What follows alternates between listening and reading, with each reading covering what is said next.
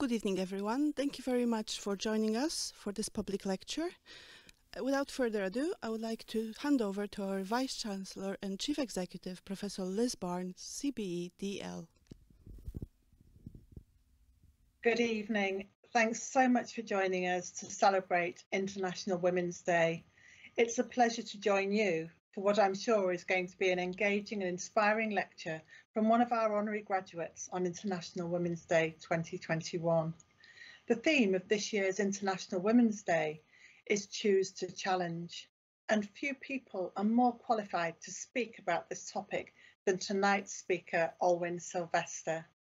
Indeed, when Staffordshire University bestowed the award of Honorary Doctor upon Olwyn in 2019, it was not only because of the challenges she has had to overcome, carving out a glittering career in a male-dominated industry, but also because of the ways in which Olwyn has challenged and continues to challenge the status quo.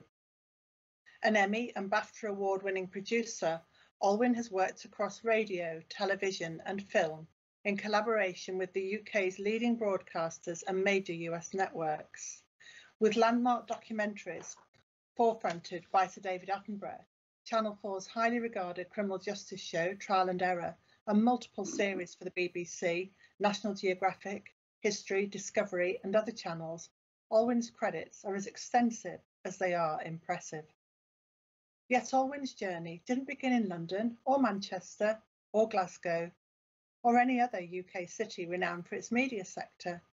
In fact, it started just a mile or so north of Staffordshire University's main campus at BBC Radio Stoke. Originally from Harts Hill, Olwyn's first experience of the broadcast industry came while she was studying for a secretarial qualification at Caldon College, now called Stoke-on-Trent College. A work experience placement at our local radio station led to a Saturday job answering the phones, and it wasn't long before Olwyn landed a full-time position as a junior secretary in the BBC Director General's office in London. As you've probably guessed, Olwyn wasn't content answering phones. Her desire to break into production drove her to gain experience wherever and whenever an opportunity arose. Between 1979 and 1989, Olwyn worked in almost every BBC department as a production assistant, with credits including EastEnders, Top of the Pops, Rough Justice, Blue Peter, and more.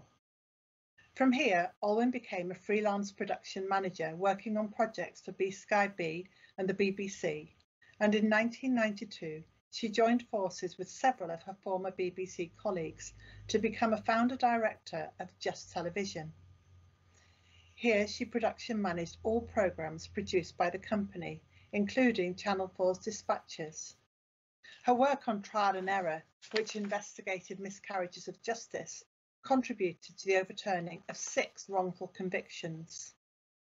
Just Television won the Royal Television Society Specialist Journalism Award in 1999 and the New York Festival News Investigation Gold World Medal in 2001 in recognition of its challenging documentaries and factual programming. Olwyn became the company's managing director in 2000, taking responsibility for all development, pitching and production activities. 3 years later, Olwyn turned freelance again, taking on a series of executive positions at large production companies. In 2007, she met and started working with Sir David Attenborough on programmes such as The Link, Planets in 3D, and in 2011, Emmy and BAFTA-winning First Life. In 2012, Olwyn joined Bedlam after the major success of its film, The King's Speech. In her current role of managing director and producer, she is responsible for the company's day-to-day operations and production output, which has included critically acclaimed films and high-end documentaries for the world's leading broadcasters. This is just a snapshot of what I'm sure we can all agree has been an incredible career, and I think it's safe to say that Olwyn and her colleagues at Bedlam will go on to achieve even greater things in the future. However, when we praise a person's journey like this, it can have the illusory effect of making each milestone appear as though it followed logically from its antecedent. With the benefit of hindsight, it makes perfect sense to us that someone with Olwyn's talent, enthusiasm and determination would go on to become the success that she is today. Summaries like the one I've just delivered can make women's career paths appear straightforward, whereas in reality, they're often anything but. Tonight, Olwyn is going to speak to us about her experiences working in the film and television industry and sector-wide efforts to challenge sexism and unacceptable behaviours that continue to take place both on and off screen. In order to forge her path as a producer, Olwyn has had to overcome many hurdles, but perhaps more importantly, she has helped to dismantle barriers so that future generations can benefit from a gender equal world. If you visit the International Women's Day website, you will see the words, "A challenged world is an alert world, and from challenge comes change." I'll now hand over to Olwyn so that she can explain why she chooses to challenge. Enjoy the evening, and thank you, Olwyn, for joining us. It's so lovely to see you this evening. Thank you. Thank you, Liz. That was very nice of you. Hello, everyone. It's very nice to be here.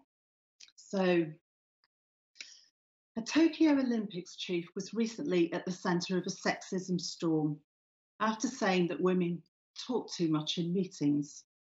When pressed on whether he really thought that women talk too much, he replied, "I don't listen to women that much lately, so I don't know." So, if he's accidentally joined us tonight, I should say now, this probably isn't the meeting for you. First of all, happy International Women's Day.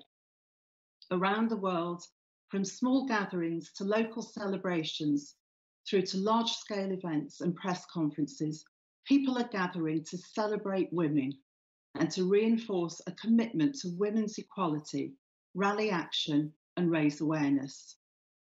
This year's theme is Choose to Challenge, challenging stereotypes, social norms and what's expected by others. I'm very aware that there are many different challenges to be addressed, but I'm going to talk about what I'm best qualified to talk about, and that's my experience in the film and TV industry and the changes and challenges for women both in front and behind the camera. This is my view based on my experiences. I can't speak for everyone, I wouldn't want to, and other women may see things entirely differently. But there's no question that as a woman in a male-dominated industry, I was sometimes treated differently, and not in a good way. I was expected to just put up with pretty poor behaviour, put down with language designed to single me out as a woman, and it was all part of the working environment and followed a familiar pattern. If you dared to challenge the behaviour, you could be met with a whole range of responses, ranging from the patronising to ridicule and the threat that if you spoke up, you could be ending your career. Most often, though, there was just a total lack of comprehension about why certain behaviour and language just wasn't acceptable. Thanks to better education and the fact that there are now more women in senior positions in the workplace, things are gradually improving. But resistance to change continues, and it's not yet a level playing field. And so the fight for true equality continues. I'm very proud to be part of the Choose to Challenge campaign for International Women's Day. Let's start with what we see on screen. When it comes to women on screen, we've made enormous progress, but it comes from a very low bar. From the start, women have struggled to escape being defined by very narrow roles. In 1934, Snow White sang, "Someday my prince will come." A pretty virgin, hoping a prince will save her and make her life better. Around about the same time as Snow White was waiting for her prince, Katharine Hepburn was wearing suits, refusing to play the conventional female roles, and instead playing strong, independent-minded, and often very funny characters in films such as Adam's Rib and Woman of the Year. And she used her power to option film scripts and have a say in who got to make them. She was a pioneering powerhouse. And in 1939 came the screen adaptation of the play The Women, a smart and witty film written by two women and an entirely female cast. There must have been a sense that things were changing for the better. And yet, nearly 50 years later, things had stagnated so much that Goldie Hawn's character in the 1997 film The First Wives Club was compelled to say, there are only three ages of women in Hollywood: babe, district attorney, or driving Miss Daisy. Women on screen in dramas were still seen as sex objects, or mothers, or spinsters, or nurturers. They were mainly depicted as being totally dependent on men. Men were cast in roles, and women were cast in relation to them as their wives or their mothers. And in factual television and news, women were barely visible. Perhaps it was Snow White who better understood the future. Maybe a prince really was her best option. It's almost as if she'd seen last year's Global Gender Gap Report, which revealed none of us will see our lifetimes, and nor likely will many of our children, and that gender parity will not be attained for 99 and a half years. I can hear my goddaughter in Bristol. I'm in London. She's screaming right now. How women are seen in film and on TV, and in fact in all media, is incredibly important in the ongoing battle for total equality. In 1988, I worked on a TV comedy series called No Frills, written by Janie Prager. It was a mainly female cast, and it was produced and directed by Mandy Fletcher. Female directors, especially in comedy, were rare, and Mandy has a really impressive list of credits, including Blackadder, Absolutely Fabulous, the TV and the feature film, and more. I loved working with her. Not only was she very talented and very funny, she was also a great advocate for women in the industry. For No Frills, Mandy insisted on an all-female production team. The crews back then were all male. The point of mentioning this series is because it was about three generations of women: grandmother, daughter, and granddaughter. It was a comedy about a completely normal situation. It just happened that it was about women. One day, I walked into the comedy manager's office, where all of the comedies that were in production were listed on a big board at the back of the office. No Frills was just listed as feminist comedy. There's no doubt that we were a proud feminist team, but the very fact that on screen, the story playing out was just about women, it was quite normal, but it was put into the feminist box. It just wasn't the norm, and it felt like code for not being taken seriously. Mandy encouraged us all. She was the first person to offer me a producing job, and looking back at the credits the other day, I remembered that there was a young actress in one of the episodes, Amma Asante, now a top Hollywood director, and I've no doubt she was inspired by Mandy too. Cut to 2016, and writer and actress Phoebe Waller-Bridge brings us the witty, angry, grief-ridden character known only as Fleabag, a totally relatable modern woman.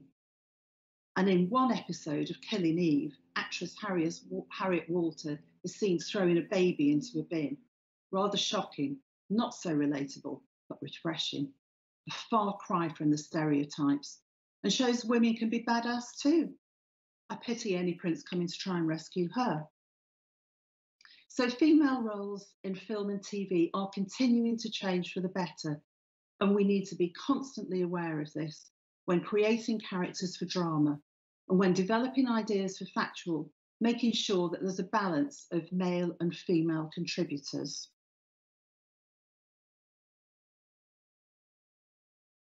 A few years ago, my colleagues and I had a story we were developing into a drama TV series. The Mercury 13 is the true story of the remarkable women who trained for the NASA space program. In 1961, just as NASA launched its first man into space, a group of women underwent secret testing in the hopes of becoming America's first female astronauts. They completed and very often outdid their male counterparts in all of these tests. And yet, in an all too familiar outcome, only the men were chosen to be astronauts.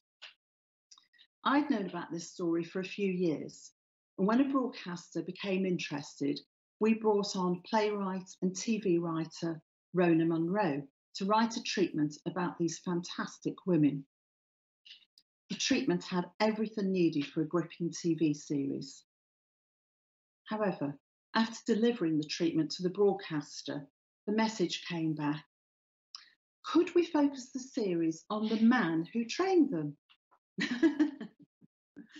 This was about 8 years ago. It was pre-Me Too and Time's Up, and the resistance to female-led stories remained as strong as ever. A couple of years ago, I was lucky enough to meet one of the women from the Mercury 13 space program, the brilliantly named Wally Funk. She knew about our efforts to get the story told and how far we got. I said, "Wally, I'm sorry, I tried really hard." She just looked me in the eye and simply said, "Try harder, babe." She was right. In all of these matters, we just have to keep trying harder. Last summer, Mrs. America hit our screens to widespread critical acclaim. For those who haven't seen it, it's an American TV drama based in the 1970s about the political movement to pass the Equal Rights Amendment in the USA and the backlash against it led by conservative activist Phyllis Schlafly. The timing was right for the series. On the back of Me Too and Time's Up movement, broadcasters wised up and began paying attention to female-led stories. And I really appreciated how the series showed women at odds with each other, different agendas, different political beliefs, just as in real life, funnily enough. But it still won't have been easy to finance, and I expect a star cast would have helped. Kate Blanchett not only starred, but she was also an executive producer. I don't know the answer, but I wonder if this series had been pitched 10 years ago, would it have been made? Maybe it was pitched. All I do know is that at the time of being given the green light for production, broadcasters were much more open to female-led stories. Shocking side note is that what the series highlighted was the failure to have the amendment added to the Constitution over 40 years ago, and that the Equal Rights Amendment still hasn't been ratified in all states of America. Maybe this year. And now that there's so much more opportunity for female-led stories in drama, there are more opportunities to shine a light on more recent issues too. In 2019, the feature film Bombshell, featuring Charlize Theron, Nicole Kidman and Margot Robbie, centres on the sexual harassment allegations made against Roger Ailes, the CEO of Fox News. It was based on a true story of the women who eventually exposed Roger Ailes' abuse. These women really did choose to challenge. At the same time as the film, there was also a TV series dealing with the same subject, The Loudest Voice, which was airing on Showtime. And by the way, Amma Asante, who I mentioned earlier, she was one of the directors. So far, I've talked mainly about fiction. Obviously, there's been a huge change and improvement in women's representation in factual TV too. Of course, it still needs to go much further. When I started in TV, there was an expression which would be bandied around. It was the fart and the tart. It was male producer shorthand for on-screen presenting duos, an older male presenter, the old fart, and a younger attractive sidekick and seemingly less important female presenter, the tart. The fart and the tart is what male producers would talk about when considering hosts for TV shows. Have a look back at old entertainment programmes and you'll see always an older man and a younger woman. The male presenter always given more prominence on screen. You even saw it in news programmes.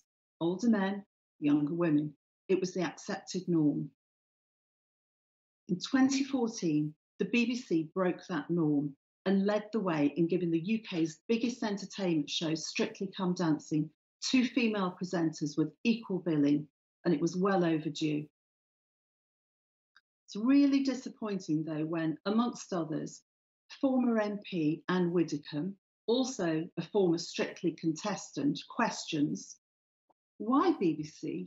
Why, when Strictly Come Dancing is predicated on teams of men and women, do we have to have 2 women presenters? Thanks, Anne. A bit of support for the sisters wouldn't have gone amiss there. As another aside, hats off to the producers of this show and also the producers of Dancing on Ice, who also introduced same-sex dancing couples on the shows. Wonder how Widdecombe's dealing with that one.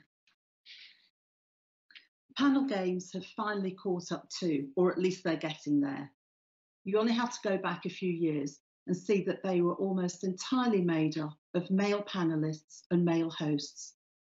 That's definitely changed for the better, although it's come as a bit of a shock to some of the comedy dinosaurs to discover women really are funny. And if you watch factual TV and news programmes, there's still a very obvious imbalance between the men and the women. In the main, the women are more groomed, younger, slimmer. And when they're not, it's their appearance that gets talked about, criticised. How often do you hear that about a male presenter? He's looking a bit chunkier. He should dye his hair. What we're still not seeing enough of is older women on screen, whether that's in drama or in factual. Mary Beard, Professor of Classics at the University of Cambridge, renowned historian and TV presenter, is 66 years old. I mention her age just because it's relevant. Dr. David Starkey is 76. Professor Simon Sharma is 78. I don't believe I've seen an article or interview about either men where their age is discussed as an issue, or come to that, their hair, or their clothes, or their general appearance. And yet, Mary Beard receives unbelievably vile comments about how she looks, not just from internet trolls with nothing better to do, but from TV critics too. In 2012, one male critic felt that she should be kept away from cameras altogether. Mary Beard's response?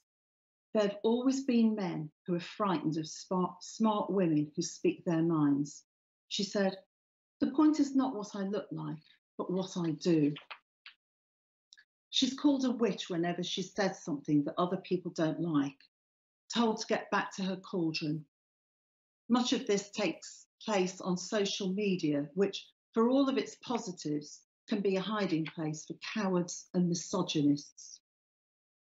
But what is it people, I suspect mainly men, don't like about these older women? What's the threat they feel? It must be something terrifying. I ask because I don't know, and I don't expect you to know the answer either. But we need to see more older women on the TV.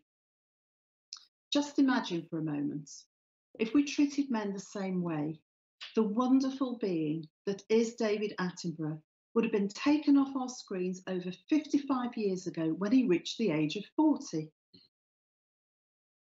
And if any of you are enjoying watching the French series Call My Agent, a recent episode had Sigourney Weaver playing herself as an actress who'd been cast in a romantic film alongside an actor of her own age, round about 70. And in the episode, Weaver said that she wanted to play against a younger man. It was great to see this episode play out, seeing the fictional male characters just not wanting to accept that an older woman and younger man could be possible. The fictional producers and distributors backed away from giving any support to the older woman character who was stepping outside of her older woman box. She won the day, of course, Obviously, it's Sigourney Weaver.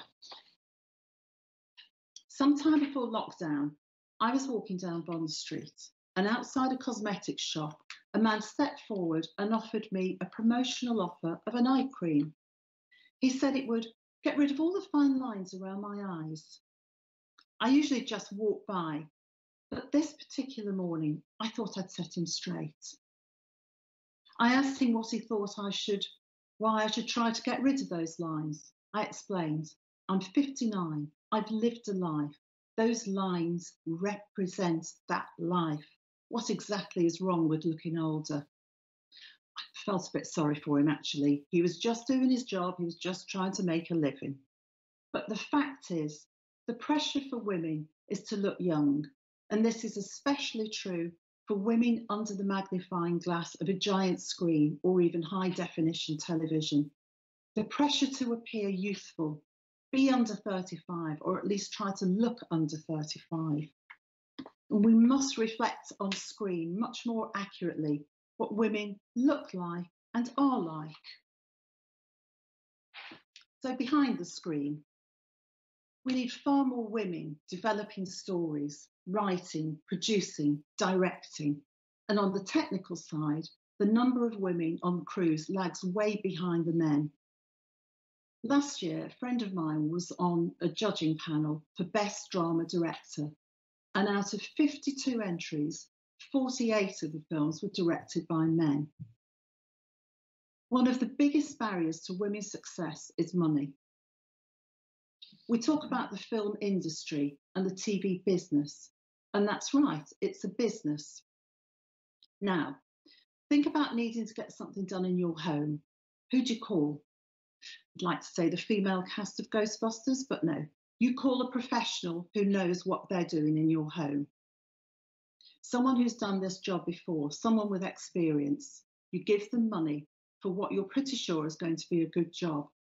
But that's what happens in film and TV. You develop an idea, and it may be brilliant, but the financiers, be that in film or TV, want to know that it's going to at least get its money back and hopes that it'll make even more. It's a business, not a charity. So mitigating risk is the thing for financiers. Known writers, directors, producers who have a track record of delivering their projects, they have a head start. And it's the same with heads of departments on the crew. They're there because their experience and ability to deliver, which is what the producers need. So if the majority of those roles are currently taken by men, how do we change it? How do we introduce the balance? The men at the top of their game have had time to get there, learn their craft, and get their deserved success. How do we do that for women? Amongst other things, we need broadcasters to commit to equality and put their money where their mouth is, with training and opportunity across all sectors of the industry. For example, women are currently massively underrepresented on crews. BT Sport and ITV are supporting the Rise Up mentoring programme, which is specifically for women entering the technical side of the business. The BBC has laid out its plans to make the necessary changes to reach their 50% female target. But big old institutions take time to change. And it's difficult to change the way it's always been. Newer organisations can start the way they mean to go on. So when Netflix set up, there was no doubt that the organisation would be set up with gender balance rolled out across the whole organisation. And Netflix has introduced a fund for creative equity, $100 million, a fund focused on building talent pipelines for underrepresented communities. Talent pipelines, I'm sorry, that's terrible. I wish I hadn't said talent pipelines. But this is all good and we need more. But we have to watch out for those who just pay lip service to the cause. But with that lies another balance, one between work and life. Or is that just a woman's problem? Many women have been asked the question about balancing work and family, sometimes as if it only applies to them. On one occasion, a presenter asked me if I'd work on his next TV series. It involved foreign travel and being away from home for about a month. The owner of the production company I was working for at the time said, without any kind of self-awareness, "Well, of course, Olwyn, you won't want to go because you have a family." I pointed out that the majority of the crew were men who also had families. Would he be asking them the same question? No, of course not. Recently, I saw George Clooney being interviewed, during which he talked about his children.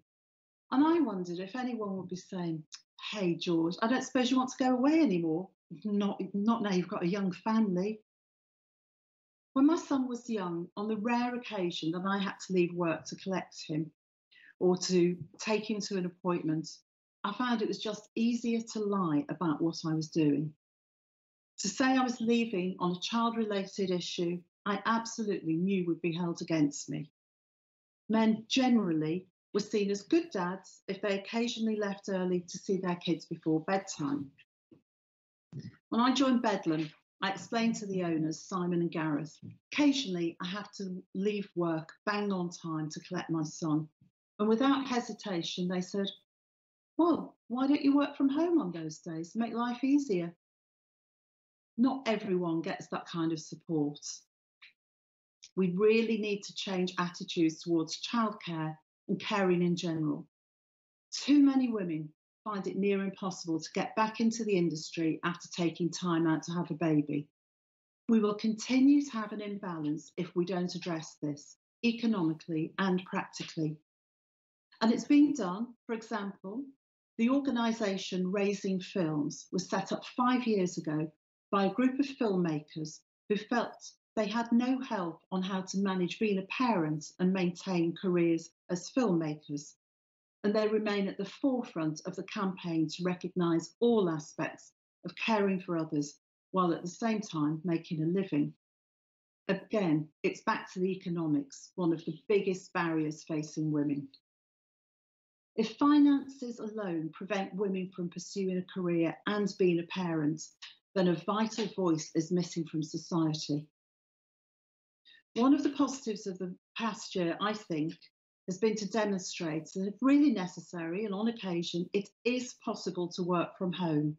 Some flexibility has to be a good thing for workers who are also carers. And once inside an organisation, the work goes on. There continues to be a huge amount of sexist behaviour. I've had to put up with my fair share of sexist crap over the years. Some I've been able to challenge, some not. Once, a head of department told me not to be too ambitious as it can lead to disappointment for a woman. Another told me he'd like me to join his department because I looked good. What, like an ornament? A much-loved family entertainer who was a big star in his day would pinch my bottom. My response was to tell him very firmly not to do that. He, in return, would draw attention to it with everyone around, usually in the green room, surrounded by other professionals and studio contributors, trying to embarrass me, which wasn't too difficult in those days, and making me aware that there was a price to pay for choosing to challenge. Recently, I was chatting with an old friend about when we started in the industry. I said I thought that we'd been lucky, for want of a better word, and that the sexism we'd had to put up with in the early days was nowhere near as bad as some of the stories that had begun to surface as the Me Too movements gathered momentum. She went quiet for a moment before going on to tell me of the sexual abuse she'd suffered from one senior male colleague. I asked her why she hadn't told me about it at the time, and she said, "What was the point? Who could we have gone to?" The cold reality was everyone we could have reported it to were men, and they were all friends in and out of work. We wouldn't have stood a chance. It's evident even now that this behaviour still continues. I talked to a young producer recently who told me about when she first joined the industry about 10 years ago. As is normal, her name and mobile number were on the daily call sheet for location. She started to receive friendly and then increasingly sexually explicit text messages from an actor on the shoot. She took the problem to her line manager, who informed the actor's agent. And his response? He called the woman receiving the text to ask if she'd been encouraging them. It's very frustrating. And it remains an incredibly hard thing to do, reporting inappropriate behaviour from whatever level.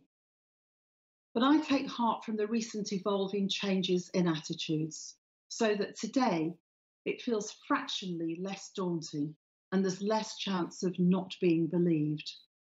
There's always more to do, but now there is real help for those who need it. Everyone deserves to feel safe at work, everyone.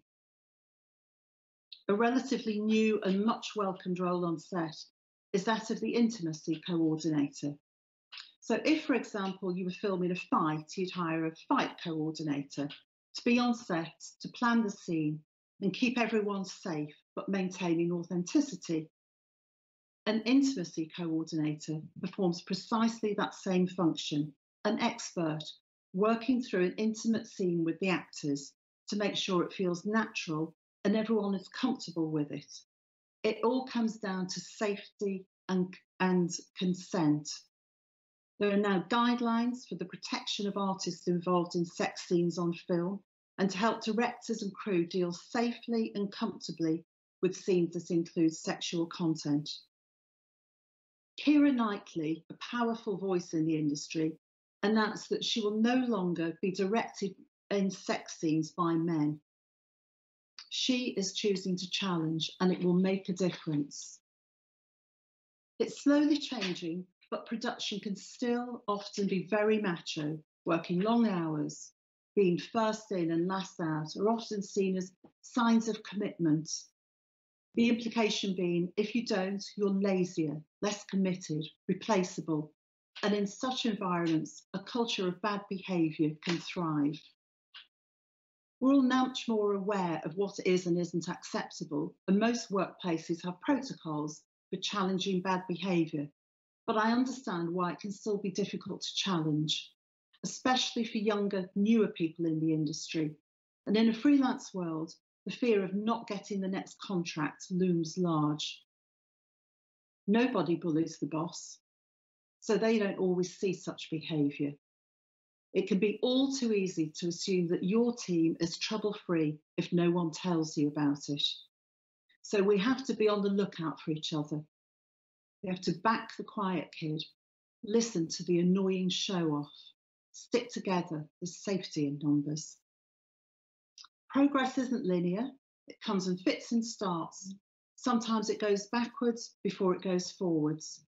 But with persistence and some courage, it cannot be denied. I've been encouraged by some great women in the industry, Mandy Fletcher. Also at the BBC, early in my career, Jane Lush. She gave me a researcher job. I was worried I wouldn't get the job because I didn't have a degree or even A-levels. But Jane interviewed me, thought I could do the job, gave me the job. Straightforward stuff. And right at the start, the first women I met in the industry at Radio Stoke, Janet Walker and Sandra Chalmers, who encouraged me to apply for a job at the BBC. A young woman, uncertain of my qualities or what my life might hold for me outside of my own hometown. I needed that little push. And so, wherever I can, and in honour of those women who believed in me, I try to pay it forward and help and encourage other women coming through. I'm so inspired by the women I meet in the industry. At Bedlam, we're working with smart, clever, funny, dynamic women from Brazil to Beirut. Hello, Maya. From Southend to Saudi, London to LA. There's no shortage of women on our projects. And that's also because I have a business partner in Simon Egan and we share a vision. Our experience in the industry depends so much on who we work with. And there are lots of good men like Simon who really support and encourage women. The rise of women isn't about the downfall of men. although some still believe it is. Equality benefits us all. So, have we made progress? Yes, lots. I think it would have been harder for me to have said that with as much conviction, perhaps 10 years ago, and certainly 20. The Me Too and Time's Up movement have struck a chord. This is, of course, about rights, equality, but also more broadly, justice. I sense a mood throughout the industry. Complacency is being challenged. Poor behaviour is being challenged. Attitudes, seemingly cast in stone, are being challenged. Change isn't easy, but it's coming, and it is exciting. Film and TV is a great industry, and I would encourage anyone who wants to work in it to do so. The range of skills required across the industry is enormous. Just look at all the different credits on the back of a feature film. We just have to keep challenging to make sure we soon see gender equality across all of those credits. I have a favourite quote from American politician and diplomat Madeleine Albright, which I think sums up this year's theme. She said, "It took me quite a long time to develop a voice, and now that I have it, I am not going to be silent."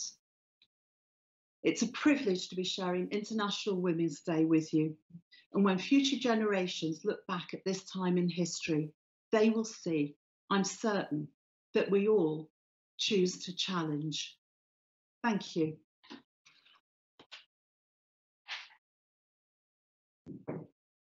Thank you very much, Olwyn. It was an excellent lecture. We had some questions submitted in advance. If I may start with the first one. Yes, thank you. Do you feel there are still barriers to women entering the industry in technical roles? No. There may be some bad attitudes still with people who've maybe been in the roles for a long time and see it as a male area. But no, we should be encouraging more women, most definitely in the technical areas. BT Sport and ITV, who I mentioned earlier, are running a scheme to encourage women and train women. We need more trainees on set. The last time I set up a shoot, every department had a trainee, and it was really good to see that the trainees in the camera departments and in the technical areas were all women. So no, we need to encourage more women to do. It would make a huge difference if we had more women in the technical departments. Thank you. The next question is, what the best protocol is for people who are being made to feel uncomfortable or receiving harassment on set, where there's no HR support? What is the best way to report it or get support without compromising their job? I'd like to think there are always protocols in place, but I appreciate sometimes it's difficult. I think you always have to share with somebody. You have to share your story and what's going on with someone else, as much as anything as a witness to what's going on. I would suggest you go to your line manager. If you can't go to a line manager, go to somebody else within the group that you trust, because they can then help you. Or you go to an organisation such as BECTU or Women in Film and Television, or another senior person in the industry if you know them. A couple of years ago, I had someone come to me who we'd worked together in a team, and she'd gone to work in another company, and there was somebody there who was undermining her. She was a very good production manager, but she was being undermined and a little bit bullied all the time. And she came to me because she didn't have anyone to go to or anyone who she thought would listen. And we worked out together what was most comfortable for her so that she could sit down with that producer and explain what the producer's behaviour was making her feel like. What was interesting on this occasion was the behaviour, the bullying behaviour was coming from a woman. And she'd grown up in an environment where she was copying the behaviour that she'd seen. And she was totally shocked to have this pointed out to her. And the two of them, she and the production manager, were able to talk it through and find a better way of working together. So I think, in answer to your question, there's always somebody that you can go to, an organisation, but always find somebody to share it with, to help you initially, even if that's only finding somebody else that you can go and talk to. Thank you, and thank you for sharing this example. The next question is, are there any mentor schemes you could recommend for aspiring film professionals, or best ways of acquiring a mentor in your chosen field? There are lots of mentoring schemes. Women in Film and Television have a brilliant mentoring scheme. I'm sure it's completely oversubscribed, but you should definitely look there. Screen Skills, you should look at their website. They run so many programs. I think they have a mentoring scheme as well. Broadcasters, big organisations. So I think, you know, do your homework around the organisations and what there is. I think universities usually look for mentors. I've mentored. In fact, I was mentoring a woman 18 months ago, and it was supposed to be for 6 months. And we carried on because actually I learn as much from her as she does from me. So I think you just have to keep trying with different organisations, production companies, broadcasters. Yeah. But Women in Film and Television is a brilliant one. Thank you. Do you think attitudes differ in different genres of production? I know that they used to. So I don't know so much about now. I think it's probably better now. So, for example, in the 90s, I was offered a job in sport, quite a senior job in sport, and I said no, because my experience of sport was, it was very sexist. It was all men, and I just wasn't going to go there. You know, you have to choose your fights, and I was too exhausted for that one at that time. I think sport is very different now. In fact, I think the head of sport at the BBC is a woman. I think most departments are much more open than they used to be. I don't think it varies that much. No, I don't. Not now. Thank you. The next two questions are quite similar. What is the most effective way we can combat sexism in this industry? And what has been the most effective method to combat sexism in your experience? Right, okay. Well, generally in the industry, do what we're doing, challenge. You know, it's fantastic. I think today the coverage for International Women's Day has been bigger than ever. It's brilliant. And I think the more noise we make, the more we challenge, the more the voices that want to, you know, behave in a sexist way, they'll become quieter, because even if they feel it, they won't dare say it after a while. So keep doing what we're doing, keep challenging. I think that, you know, I think maybe big organisations, the BBC, ITV, setting targets, and then being held to account.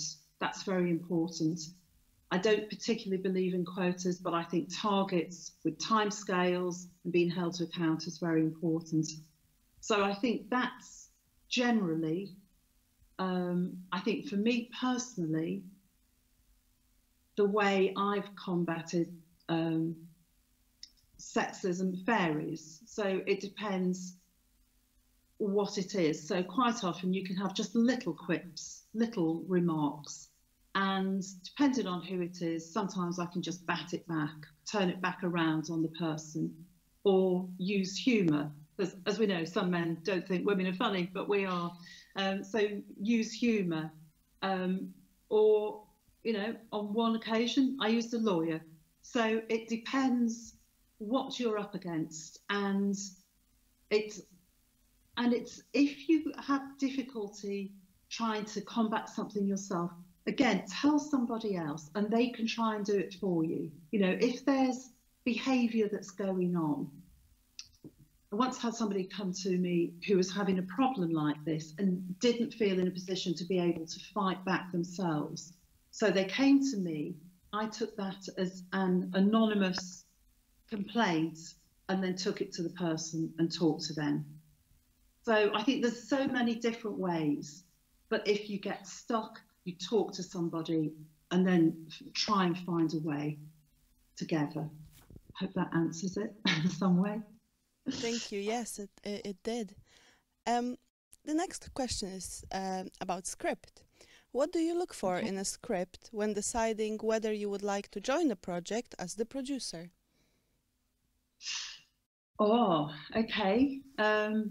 So I look for lots of things.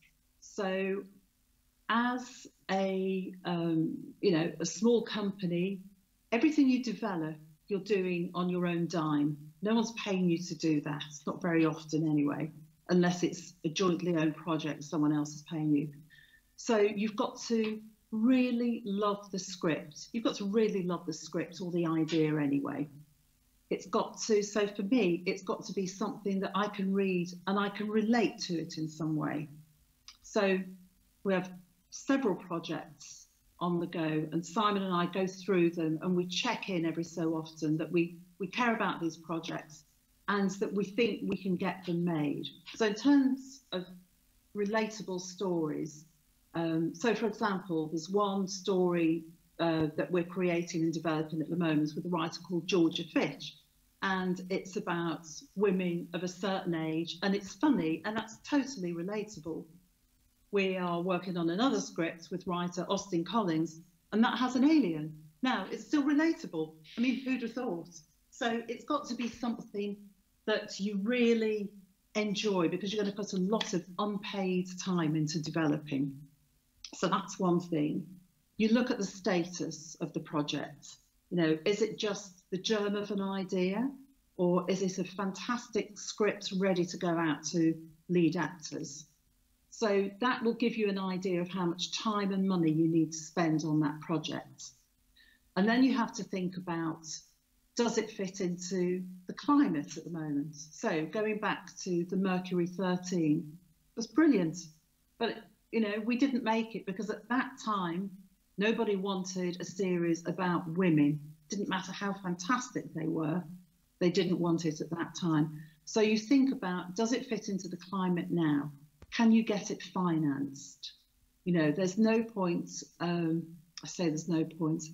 It would be extremely difficult to have new writer, new director, new actor going in trying to raise 25 million on a script. It's just not feasible. So you have to match. It's that thing about mitigating risk again. So you have to work out how much the script is going to cost to get made and is it going to get back. But right back to the beginning, it's got to be an idea that we love to start with. Thank you. The next question is about networking. How do you go about establishing a network in your industry? Well, I didn't have one when I joined the BBC. So you start small and you grow. So all of you students, you have a network. You're all together, you're all training, and you'll stay in touch, hopefully, when you finish your courses. And you'll go off to different jobs. And if you form a group, you kind of go, well, they've gone there, and you get information, and you build out that way. I'd suggest joining groups. So if you can afford it, join, for example, Women in Film and Television, or create your own group. If you can, join a professional development group. I joined a professional development group 8 years ago, and it was run by the brilliant Harriet Spicer and Kathy Gale, and we were 8 women who came together once a fortnight, not from this industry, from all different industries, but we came together because actually the sort of things that we face as women in any industry. It's quite often the same. And that was a brilliant group for, apart from anything, giving me confidence to be here today. So I think join groups, go to as many events as you can that are happening in your area. And I know they're happening. I know the events that happen in Stoke-on-Trent, the platform events, the university events, and try and talk to one person at least and get their details and stay in touch. So it's common sense really, but you just kind of start small and you keep building and you stay in touch, and hopefully that works. Thank you. And last question. How often would you attend film festivals, markets, or the like, both before and during your career? Oh, I don't know the answer to that because I think it's different for everyone. For me, I've only been to Cannes twice, and they were two very different experiences. So the first time I was going to Cannes, it was with a script which was going to be directed by Susan Seidelman, and it had Jada Pinkett attached as the female lead. And I went there with no money. We just had the script and Jada and Susan. And I went with two other producers, and all we could afford between us was a single room. So we had a rota for who could sleep which hours. And it was, to be honest, it was a fairly miserable experience because we hadn't got any finance attached to the script at that point. So we were there trying to see people, and we got to see some people, but not many. I went back the following year and we had 90% of the finance in place on that film, and it was a very different experience. We were being invited in for meetings. We were being invited to the parties. So I think it depends why you want to go. If you're going because you're trying to close finance, then that's a good idea because you're going to have everyone in the same place and it's a good focused time. If you're going just to kind of hang out and try and meet people, it's an interesting experience if that's what you want to do, but you don't just get through the door. People are most likely to respond to you when you've got something that they want. So, you know, but having said that, you know, all being well, we'll be with a project at Cannes this year in July. I haven't been to the Berlin Festival. I'd love to. There's so many festivals, but that's been my experience. So I'm probably not the best person because I haven't been to so many festivals. Thank you very much, Olwyn. Thank you very much for this lecture. It's been amazing to hear your stories. Thank you for sharing them. To all you watching, you can find out more about our events or watch them on demand at staffs.ac.uk/events. Once again, thank you, Olwyn, and I wish everybody a lovely evening. Thank you. Thank you.